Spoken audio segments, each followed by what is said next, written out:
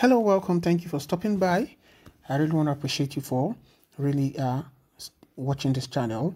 Please, I'd like to quickly crave your indulgence to subscribe to this channel. Kindly hit the bell icon so you can get notification whenever we post new stories. Also, share these news stories with your friends, family, relations, and loved ones so they can get to know what is happening around the world. Thank you guys. I appreciate your support.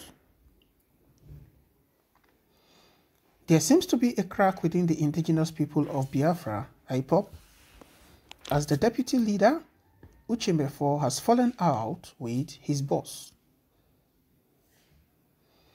Nnamdikanu, and has now floated a new radio station called the Biafra Human Rights and Freedom Radio. Aside from the name of the radio station, which hints at a divergence of paths within the group, MEFOR had earlier showed signs of a crack when he deleted his Facebook page in August. According to reports by several online media outlets, MEFOR fell out with Nnamdikanu because he wasn't comfortable with the idea of his former leader constantly claiming that President Muhammadu Buhari is dead and has since been replaced with one Jibril al-Sudani from Sudan.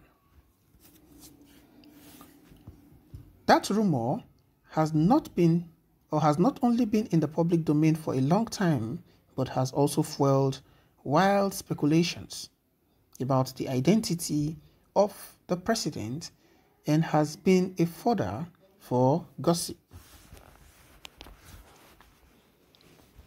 That rumor has not only been in the public domain for a long time, but has fueled different types of beliefs. KANU, on his part, had said in the past that MEFOR had cautioned him against peddling such rumor of flying a kite. According to him, I keep saying this every time. My deputy, UCHE MEFOR, will say, don't say it. Don't say that Buhari is dead. KANU once said in a broadcast on Radio Biafra in February. MEFOR had also clamored for a change of approach and attitude among Ipob members, but his appeals fell on deaf ears and resulted in verbal assaults from members of the group. The estranged Ipob deputy also said to have engaged his leader in a war of words over some disagreements. This is not surprising, as the Ipob leader has been accused of being dictatorial, arrogant, and fraudulent by some of his former allies. It is believed that the Ipob leader is running the organization for pecuniary gains and not in the interest of the people. MEFOR had also said in a video that is currently circulating that he had been excluded from making broadcasts on Radio Biafra, and that KANU and those working with him had effectively sidelined him from doing things that he had been doing before. MEFOR also hinted at the floating of another radio station aside from the Radio Biafra without his knowledge. He was also asked to hand over the login details of Radio Biafra to one Ofoma. He questioned why the Ipob leader should float another radio station and prevented him from making broadcasts on Radio Biafra. A number of our people know that there have been one or two issues from time to time, but now it has come to the zenith of it all, UCHE MEFOR said. And I came to a conclusion, and I said, when all these back and forth were going on, that for the sake of those who died in this struggle, that I would hands off office. And then I gave him the details of Radio Biafra. If I am a deputy to Nnamdikanu, why shouldn't I know that another radio station is being opened? For me, this is a humiliation of the biggest and highest order.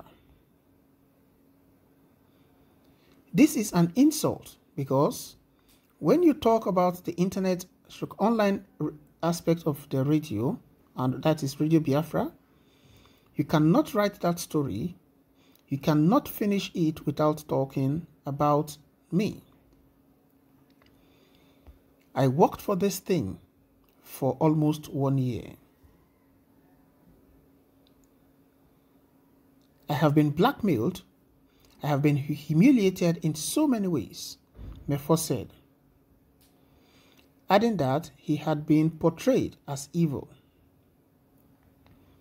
However, though it is believed that Mefor resigned as Ipob leader, sources very close to KANU said the Ipob leader secretly dismissed him because he could not condone his overbearing nature.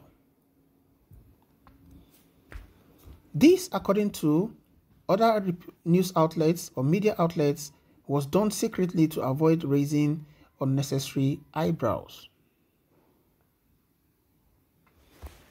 Still, another source said Mefor took the decision to pull down his Facebook page and remain incommunicado because of security reasons.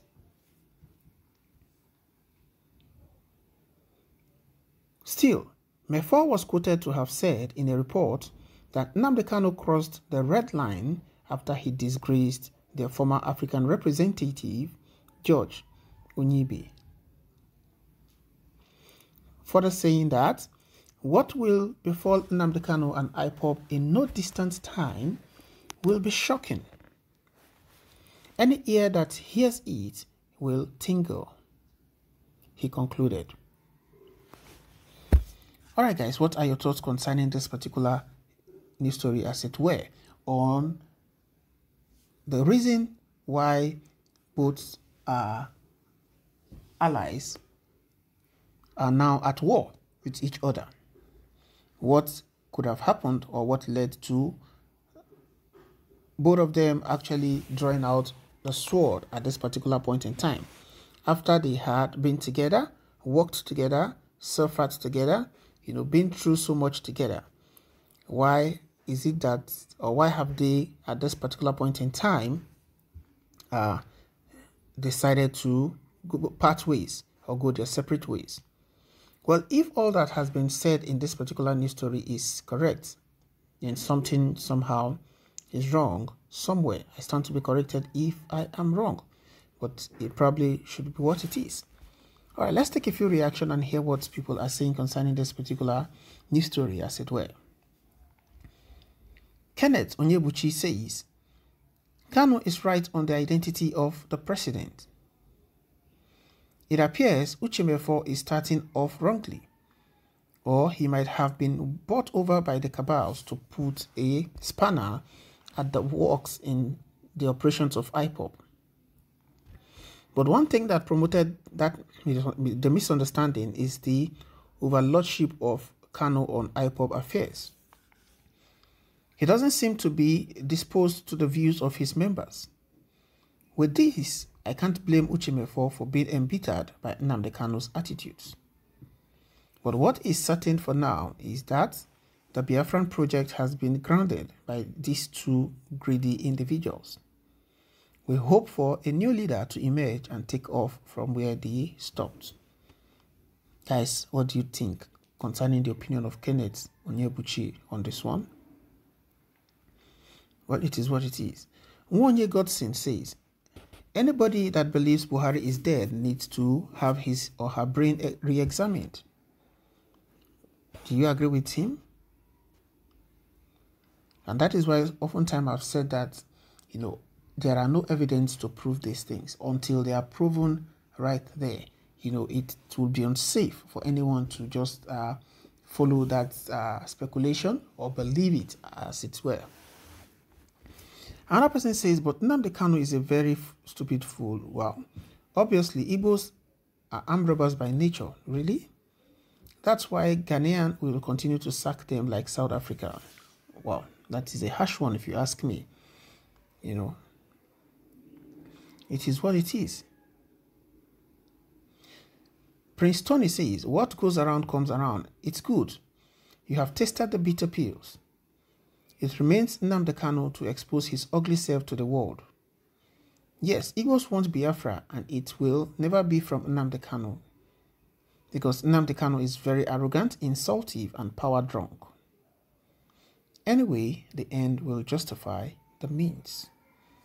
Okay, guys, do you agree with this opinion of this man? Well, it is what it is. Drop by at the comment section. Let us know what your thoughts are on this particular news story. Please don't forget to subscribe to this channel. Kindly hit the bell icon so you can get notification whenever we post new stories. Thank you so much, guys. I appreciate your support, and I'll see you on the other news. Thank you and bye for now.